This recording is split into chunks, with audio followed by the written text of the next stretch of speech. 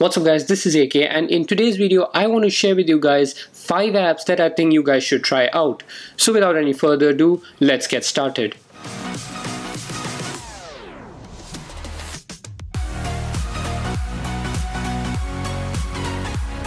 So the first app on the list is Vellum.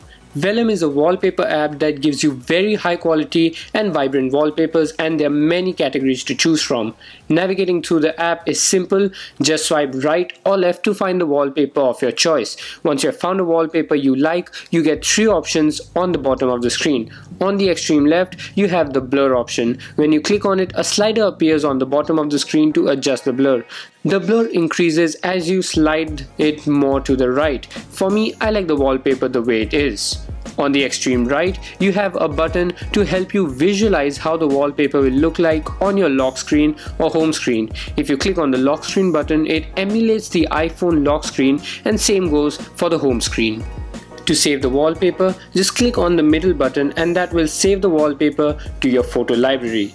The only downside of this app is that since the app is free, there are ads, but luckily they're not too obtrusive.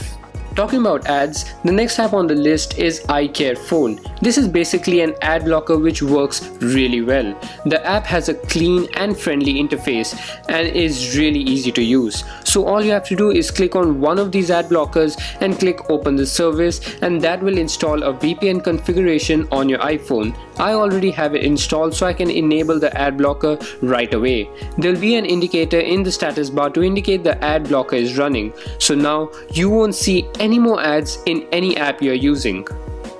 Gboard is a keyboard app made by Google and it is really fun to use. Setting it up is simple and you can start using it right away.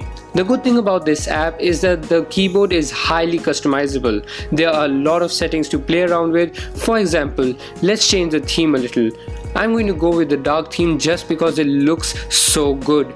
Apart from that, there are many other images to choose from. You can even use an image from your photo library and adjust the black overlay and enable key borders. The best part is you can swipe to type, search for GIFs, search the internet, create your own GIF and much more from right within the keyboard. Overall, I love this app. Next up is a new game which recently hit the App Store, and it is called Horizon. The reason I like this game is because of its clean graphics. The objective of the game is simple: just collect gems and stay alive for as long as possible as you fly through the horizon. This game is easy to play and I really enjoy it.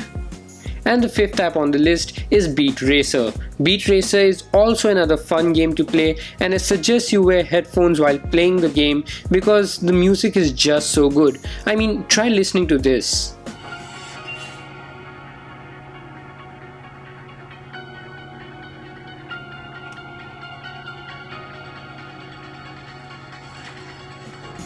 The objective is to dodge obstacles, collect gems, destroy your enemy, and stay alive. The gameplay is simple and really fun.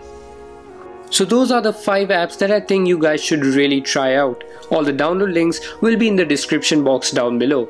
That is it for today's video. Hope you guys enjoyed it. If you did, please drop a like on this video. I will really appreciate it. Subscribe if you haven't already and check out my other videos, and I'll see you guys on the next one.